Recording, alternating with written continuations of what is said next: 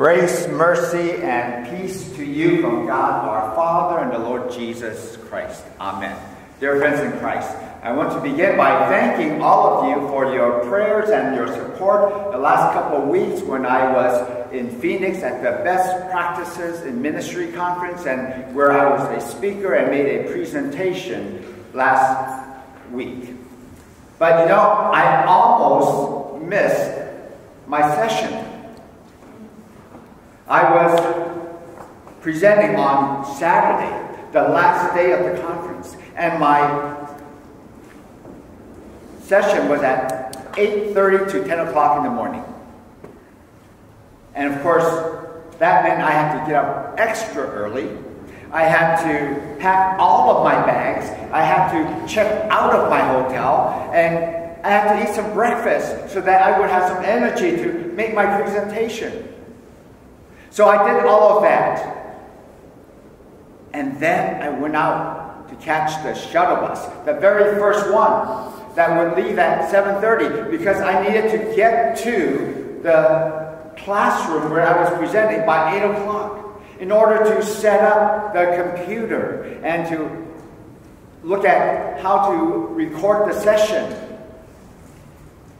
So as I walked out to the shuttle pickup spot, I saw the shuttle van there, and it was full. And as I walked toward it, it left. And I was panicking. I said, what am I going to do now? I need to get to my session on time.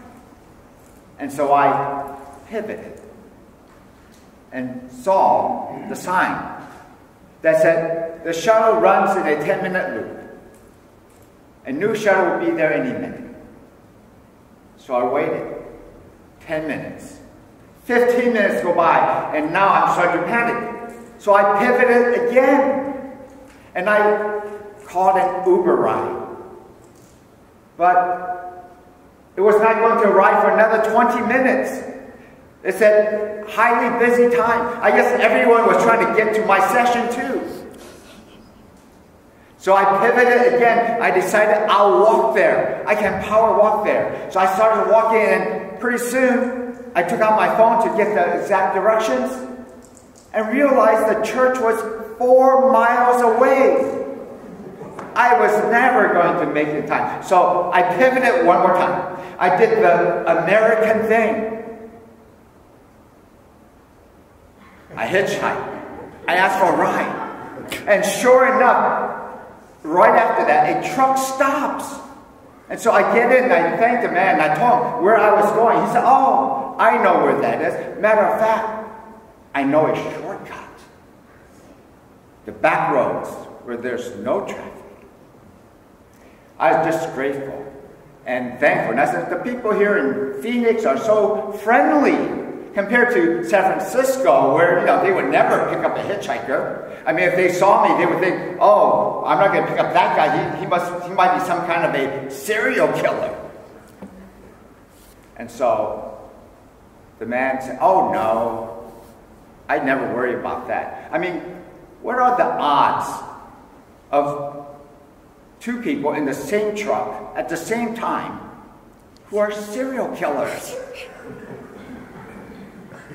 And so I pivot to our Epiphany theme this season. The church and her gifts, the church, her unity, the church, her love, her challenges, His power, His reign, and today His glory. And so during this Epiphany season, we've learned about the blessing of spiritual gifts that God has given to us. How He gives them to us to build up His church. How we are recipients of being members of the body of Christ, where Jesus Christ is the head. And as we collaborate and work together, we help to build up the church. We learn about love, God's love, and that is the greatest gift for us. That is what binds our gifts and our unity in Christ together. And we know we all have challenges. whether it is in life or in the church. And it's not so much whether you win or lose, succeed or fail in the challenges that you encounter, but that you meet each challenge with faith, knowing that God is the one who leads you through. And we know of his power in our lives, the power of Jesus' resurrection, that power which lifts us up and gives us hope at all times. And we know that Jesus reigns, that Jesus sits on the throne of our lives, that he is the one in charge. He is always in control. So even as we look around us and things seem to be in chaos, the Lord reigns. He is present. He will work for our good and for the sake of the world. And today we focus on his glory. The church and his glory. And we heard about Jesus' glory in our Transfiguration Sunday Gospel lesson. But let me ask you a trivia question. It's a little bit of a trick question. When does the season of Lent start? On Ash Wednesday. This coming Wednesday, when we will have a 1 p.m. service. And you're all invited to come and observe the beginning of the season of Lent. But then when did the season of Epiphany end? Last Sunday. Because today is Transfiguration Sunday. So what is this time period in between, from last Sunday to Ash Wednesday? This 10-day period is really a pivotal moment. It is a time of pivoting. It is pivoting from Epiphany and the bright lights to now the season of Lent and the darkness of repentance. It is pivoting for Jesus in his whole ministry. I know you're all dying to see what I'm going to do with my basketball, right? I intentionally did not wear my robe so that I could dribble between my legs and behind my back and spin the ball. You know how basketballs are. When you have the ball in your hand, you can't just cut the ball and, run with it like football, right? You can't do that. You have to dribble the ball, but if you're holding the ball, you have to have a pivot foot. You have to leave one foot unmoved. You cannot lift up the other foot or it would be a traveling violation. But when you have a pivot foot, you can spin, you can turn around, you can do all kinds of things. You go back and forth. So in basketball, you can pivot to and you can pivot from. And so that's what we can do. And I promise to show you how I can dribble, right? Okay, well, so much for trying to do that. But pivoting is what Jesus was doing on Transfiguration Sunday. He was pivoting from his ministry in Galilee to his ministry in Jerusalem.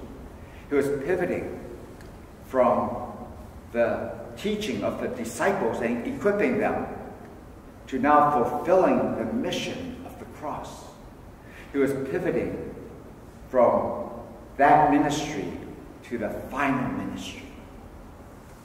And so Jesus goes up to the Mount of Transfiguration. And the very first verse, it says, 8 days after saying these things, he took Peter and James and John to the mountaintop to pray. What were those things he was saying before 8 days earlier? Jesus asked the disciples, "Who do people say that I am?" And they responded, "Some say John the Baptist come back to life. Some say Moses or Elijah, one of the prophets." And Jesus asked them, "But who do you say that I am?"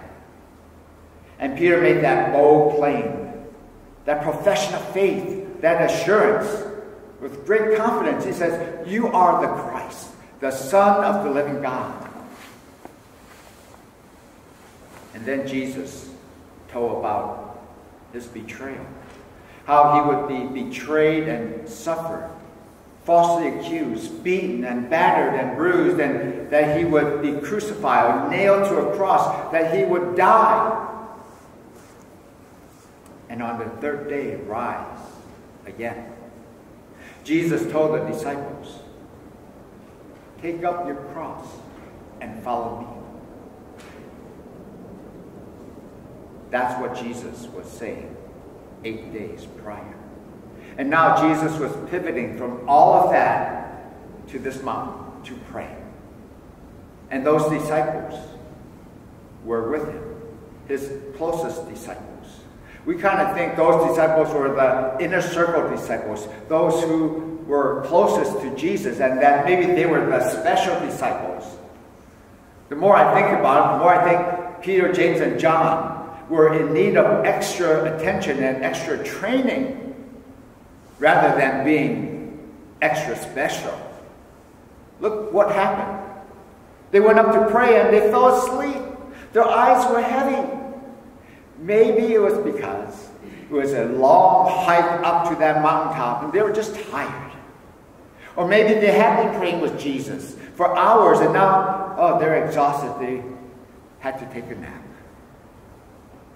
While that was happening, Moses appears and Elijah appears and Jesus is dazzling white and bright and he is transfigured and he is glorified. They're all in their glorified state. A glimpse of what heaven might be like. A glimpse of Jesus' glory. And when the disciples were becoming more awake, a little more groggy, they saw what was happening. And they pivoted from sleepiness to excitement and said, wow, look at this. How wonderful. It's good for us to be here. Let's stay here for a while. Let's build a tent, one for Moses and one for Elijah and one for Jesus. But he did not really know what he was talking about. Then a cloud envelops him. And the voice of the Father tells what really is important. This is my beloved Son, my chosen one. Listen to him.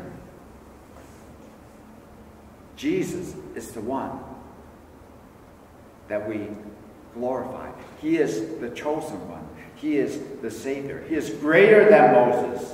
He is greater than Elijah. He is greater than the laws. He is greater than the prophecies. In fact, he is the one who fulfills all the prophets. He fulfills the law and the prophets.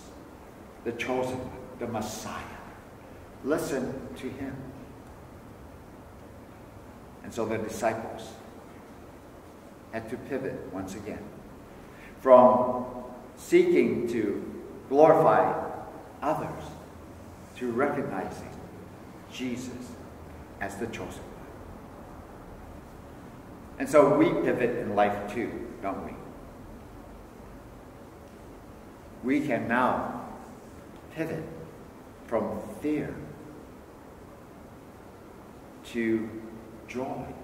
We can pivot from unforgiveness to freedom. We can pivot from doubt to faith. We can pivot from our burdens and our guilt to Jesus' grace and mercy. Whatever it is that has caused us to be stuck, that we can't move our pivot foot, God says, come to me.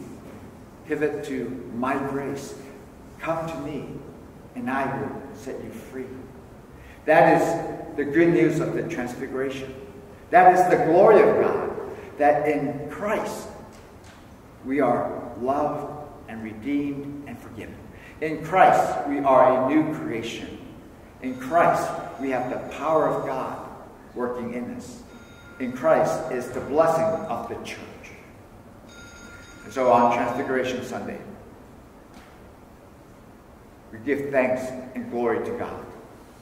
In Jesus' name, by his power, for his glory. Amen. Amen. And now may the peace of God, which surpasses all human understanding, guard safe your hearts and minds in Christ Jesus our Lord. Amen.